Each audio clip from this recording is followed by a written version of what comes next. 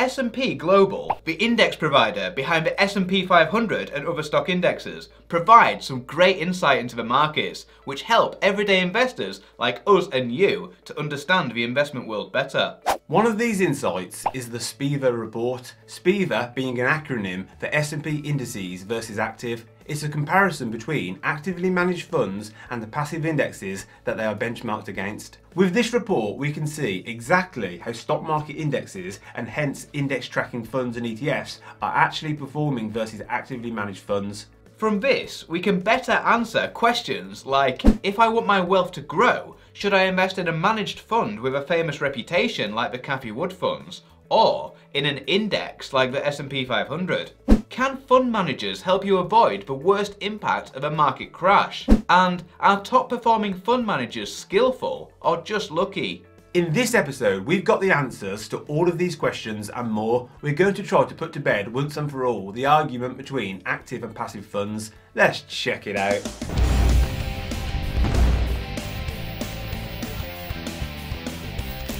Welcome to moneyunshackled.com, the investment and finance channel and website that sets you and your finances free.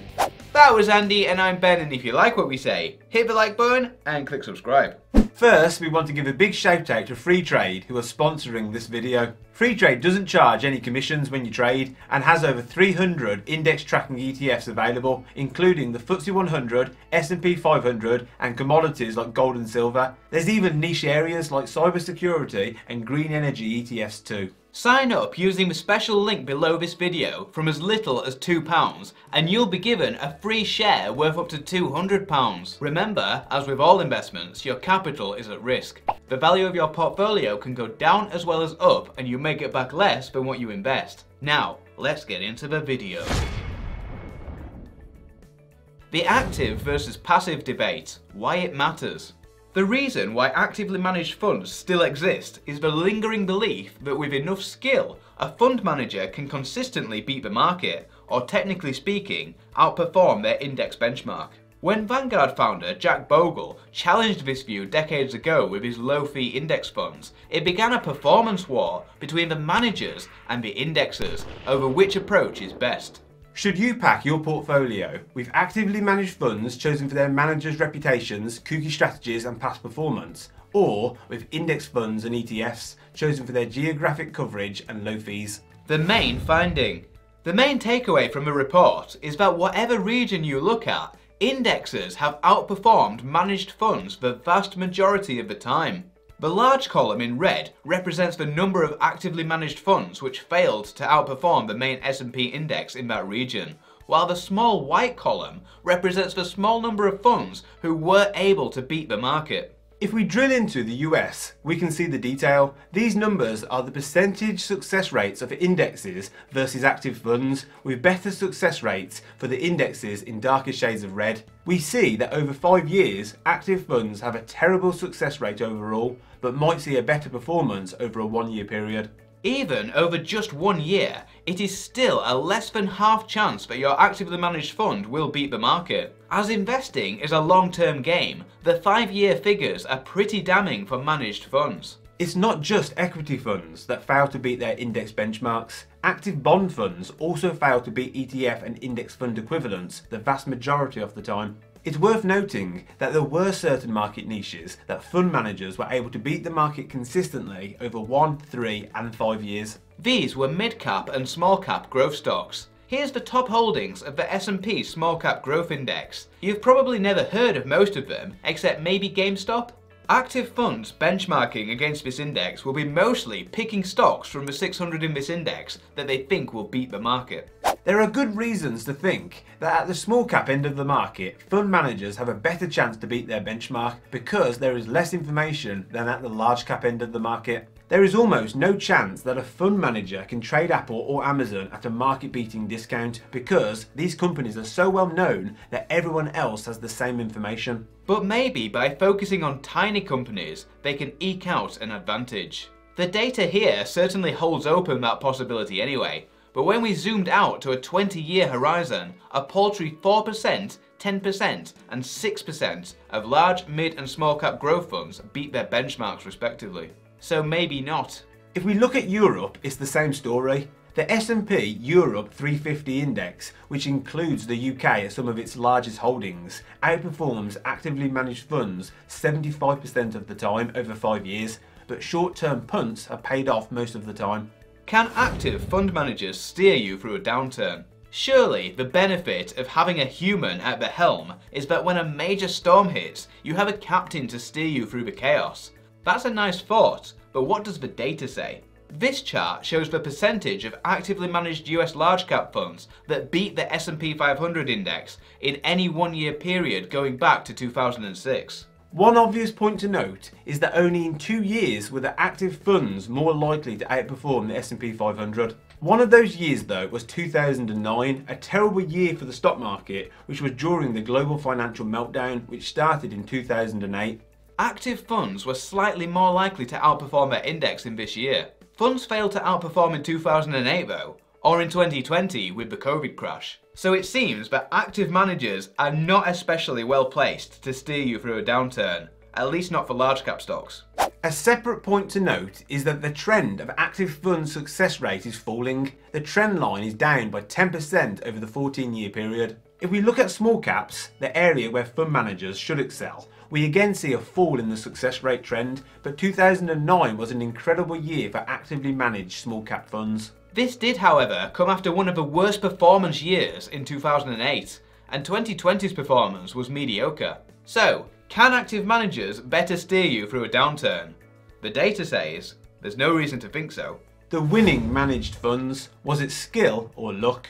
Maybe we've been a bit unfair to actively managed funds. Yes, most of them fail to perform, but there are still a load of winning fund managers that you can put your trust in, right? After all, 25% of American and European managed funds were able to beat the market over 5 years. But did their investment results come from skill or luck? That distinction is important because genuine skill is likely to persist into the future, which is all that matters to an investor, while luck is random and those results are unlikely to continue. One way to measure a fund manager's skill is to look at how long that good performance hangs around relative to its peers. Spiva's persistence scorecard attempts to distinguish luck from skill by seeing what happened to top performing funds from 2015 over the next 5 years. This chart shows that active management outperformance is typically short-lived in the US market. Just 39% of top performers stayed in the top half of the league table after 5 years, with 20% being relegated to the bottom half and 13% were gone altogether. A further 28% were the same fund in name only. Funds often have to drastically change their approach to survive, and an investor in such funds might find they are no longer invested in the sectors they initially chose. If we look at the Europe market, which for this purpose includes the UK, some analysis has been done into how many funds stayed in the top quartile of the league tables after 2, 3, 4 and 5 years. The top quartile is the top performing 25% of funds in any 1 year. Of the Europe equity funds based in Europe, after 2 years, only 33% of the top performers could still be called top performers. Most of the other equity categories were much worse even than this. And look at what happens in years 3, 4 and 5. In year 3, only 3% of top performers from year 1 were still in that top quartile. If you think that investing should be done for the long term, why would you want to trust your money to a top performing managed fund when data like this proves beyond a reasonable doubt that most of their performance is down to luck? After 5 years, less than 1% of European equity managed funds were able to maintain their performance. Other key findings of the Spiva report. Number 1. Fees really matter. The report confirmed what we already knew, that fees have an important impact on fund performance. Actively managed funds typically have far higher fees than passive index funds, and this massively hinders them from beating or even matching their benchmarks. An active fund must cover the high costs of its analysts' salaries. Even if picking the right stocks was simply a flip of a coin, the fund managers would still be worse off most of the time due to having to overperform simply to cover the costs of their own high fees. The complexity of the investment strategy in some managed funds can also raise the fees, as the fund is perceived to be doing something clever. In our view, it seems that overly complex investments mostly exist to profit those who create and sell them rather than their investors. Number 2, active funds who invest in foreign markets do it poorly. Think for instance of a London-based actively managed fund which invests in US stocks. On average, it will perform worse than a New York-based fund which invested in US stocks. Part of this might be to do with foreign dividend withholding taxes, which shaves a slice of returns off the top for the US taxman.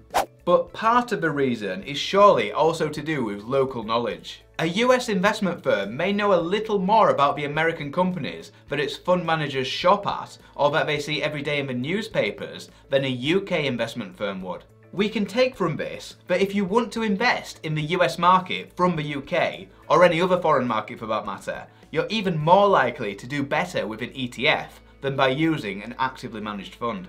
Number 3, fund size matters. The data shows that generally, larger funds were more likely to be able to beat their benchmarks than smaller funds were. So, if you are going to use an actively managed fund, a fund with assets under management in the billions of pounds should perform better than one with only millions. So when should you use managed funds? As it stands, there seems to be little reason to invest in actively managed funds based on this report. Sure, there may be some niche areas of the market that are not adequately covered by index funds and ETFs, but even then, can you be sure that your particular niche will be the one that beats the market? We subscribe to the school of thought that believes we should all be investing broadly into a globally diversified pool of equities with many countries, market sectors and asset classes covered, or at least into a major index like the S&P 500, which can be tracked cheaply and includes companies that operate globally. The owning the world approach is very likely to provide you with solid market average returns. There's nothing wrong with market average. Don't mistake market average for an average return. If you're able to score the market average, you're very likely to be beating the vast majority of investors who try in vain to beat the market and end up losing out. In league table rankings, index funds are unlikely to ever be amongst the highest flyers, but nor are they likely to be at the bottom. There will always be actively managed funds who look their way to the top to crash out the next year and be replaced with another lucky fund. Meanwhile, the investors riding the index will be coasting their way to a comfortable retirement. Question of the day: which funds form the core of your portfolio? Are they actively managed or tracking an index? Join the conversation in the comments below. Thanks for watching! On this channel we talk a lot about personal finance, investing and all things money, and if you want to see more great content, please click the subscribe button below. This is MoneyUnshackled.com. See you next time.